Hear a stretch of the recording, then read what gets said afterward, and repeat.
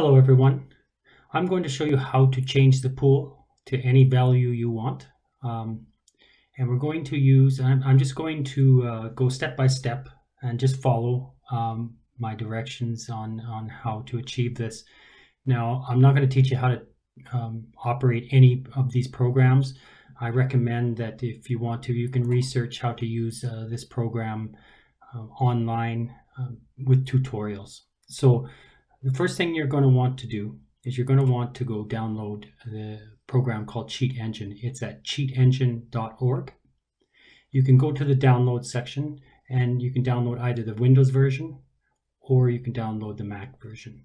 Once you download it, install the program. Once you start up Cheat Engine, it's going to look like this.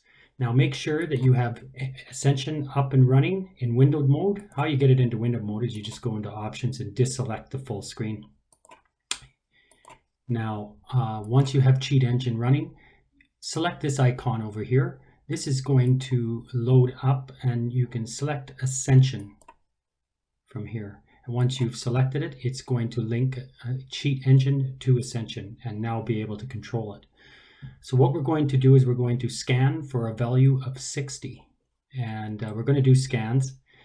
And once how this generally works is you're going to do a first scan, and then you're going to scan for 60, say. Then once the value changes in Ascension, say down to 59, you're going to come back here and you're going to type in 59, and you're going to do a next scan. So, and you're going to do this until we have only a couple results in this window here. Once we have those very few results, then we can change the value of those. So just go step by step and follow what I do here. So first thing we're going to do is make sure Ascension is running. As I say, we're going to start up a game.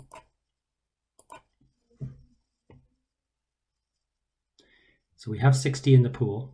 We'll just wait. Okay, so we got 60 in the pool at the time.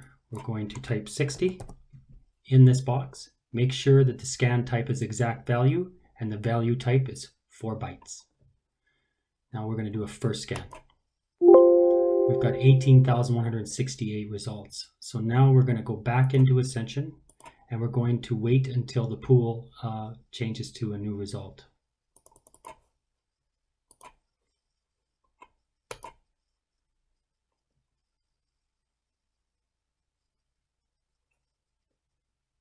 Okay, so it is now down to 59. So I'm going to go in here. I'm going to change this to 59. Now do next scan. Don't do new scan or you'll be starting all over. So do next scan.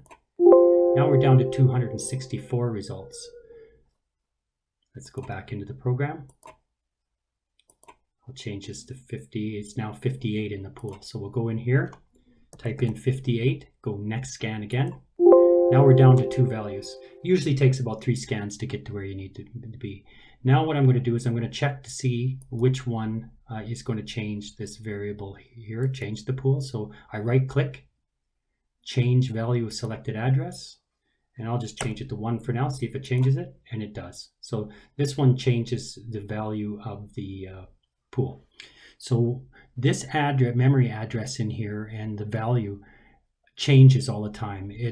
When you reload Ascension on another time, this address is going to change. So we can't use this value and we can't just do it from here. What I want to do is create a permanent cheat and put it in this area here that you can just select the box and select the value that you want, start the game and go.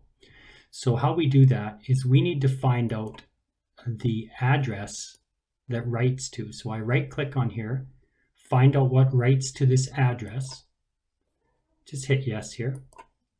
Now it opens up this window. This window is constantly scanning, waiting for this value to be changed. So we want to change the value when the game starts. So how do we do that? Well, we got to make the game start. So let's get out of here. And then let's create game.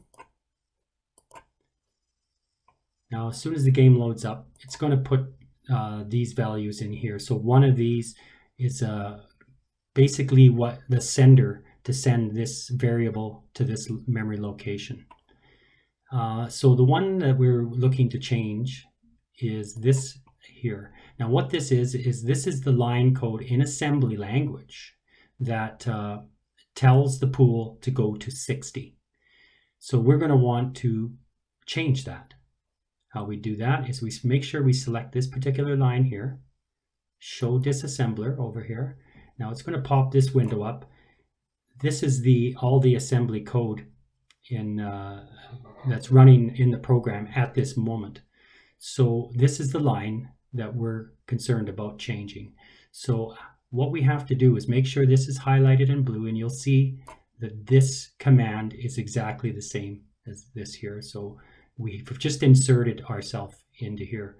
So our next step is make sure this is highlighted blue, go to Tools, go down to Auto Assemble, go to Template, and then go AOB Injection. And then just go OK on these two. We're just injecting ourselves into the code, into the line, so we can edit it. So now this is the instructions here.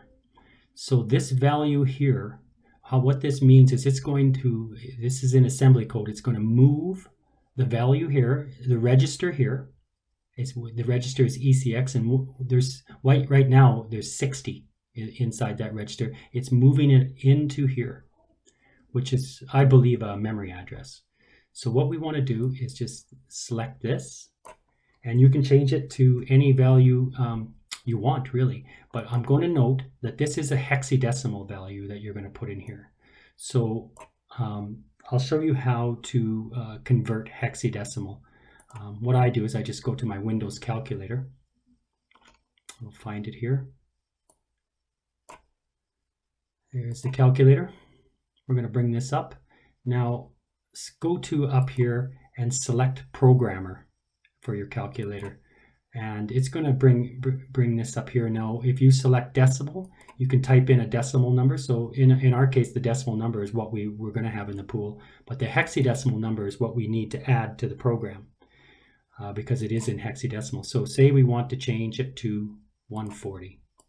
So this is 140 decimal. 140 decimal is equal to 8C hexadecimal. So in here, we can type 8C. Now what you do here is at the bottom of the screen, there is a button. I can't see it in here because I guess my resolution or something. There'll be a button down here that says execute. Don't do that. Go to File, Assign to Current Cheat Table. So now the script that we've written in here and changed has been assigned here that we can select. Double click on here to rename it. And we said it was 160, right? So 160 honor pool. Now it's renamed to 160 honor pool. Now if we select this box and we go into the game, we'll exit. When we create a game, it will start at 160. Or 140, sorry. Did I get that right all in here? Yeah, 140, sorry. I for some reason I thought it was 160. So now you see the pool has changed to 140. Obviously the AI had played around and put it to 139. But that's how you create scripts. Now, easy enough. So that's here. Let me change this back because this is incorrect. I'm going to put that to 140, which is the actual correct for that. So again, you can, if you want to do a pool where it is 160. So it is in decimal right now. 160 is actually in hexadecimal. Whoops. 160 in hexadecimal is A0. So if we go in here, we put A0. Again, go up to File, Assign to Current Cheat Table. And there you go. So we're going to name this actually now 160 honor pool.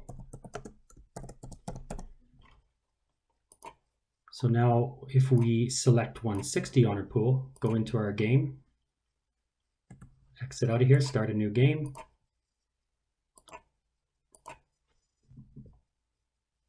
Now we're at 160. So you can change that to any value you want, just like that.